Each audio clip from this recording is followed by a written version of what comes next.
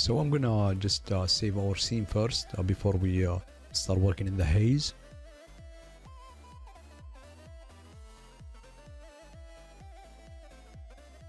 Okay, now I'm gonna save the scene as a haze scene, so it won't be overriding the other scene. I'm gonna increase the height. I'm gonna select my fumefx source, go to the camera here. I'm gonna push it right in the middle, increase the length, go to the perspective viewport to see how it is looking. Okay, I'm gonna increase the height.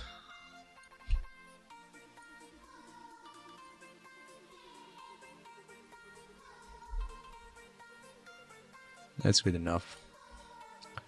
Now I'm gonna go to C, the object source here. I'm gonna animate the smoke. I need the smoke just for the first couple of frames, so I'm gonna click N, and at frame 5 I want to have the amount of 0. So frame 4 I'm gonna have 20. Actually no, Ctrl plus Z. I want frame just for a couple of smoke for just a couple of frame here. That's what I need. I'm gonna set the temperature high, so because I want a lot of turbulence in it. For the simulation, I'm gonna increase my turbulence to 1, and the scale I'm gonna increase it to 80. That's all what I need to do. Just make sure you change your default caching folder. For the spacing here, as you can see, it's too big. We have a big resolution here. We need to lower it by increasing the spacing. I think 1.5 should be enough. Actually, we could even go to 2. Okay, let's leave it at 2. And I'm going to click simulate.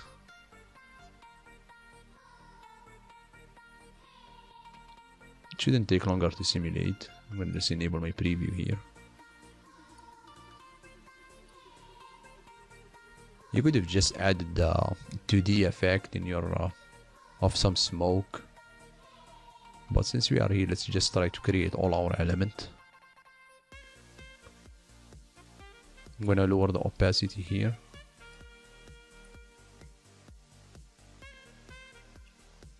Okay. And then just let it swirl around to fill this hole here, or even if it doesn't fill it, it's okay. It's kind of nice effect anyway right here that we get it right now.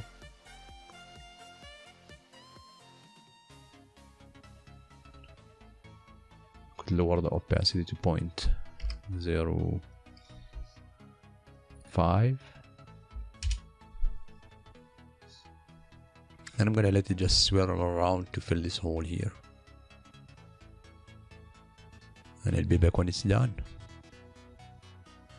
Okay, so that's what we got right here. We got a couple of frames. You could just choose a couple of frames. They said let's render this one here. I like this one here. So I'm gonna go to render setup here. I'm gonna just change this one file, create a new folder, name it haze, and call it just haze. Okay, I'm gonna save and I'm gonna render. So that's the first frame.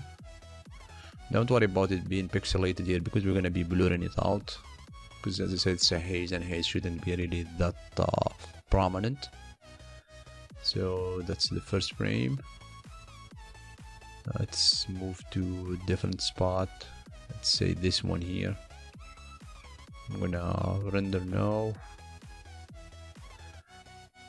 I'm gonna just uncheck save file here and render it.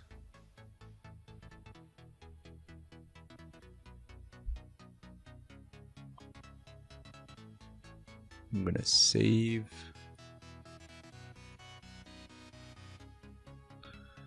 Two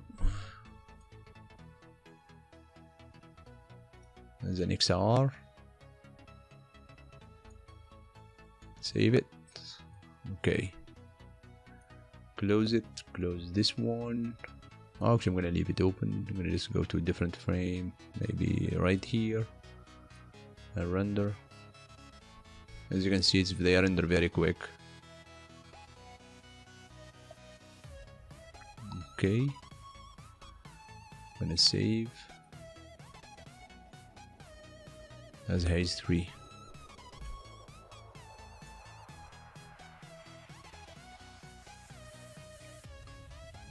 Then XR. Save. Okay. Now with all of this done, we are done with all our work with your fumefx inside here. So let's move to After Effects and just compose everything there.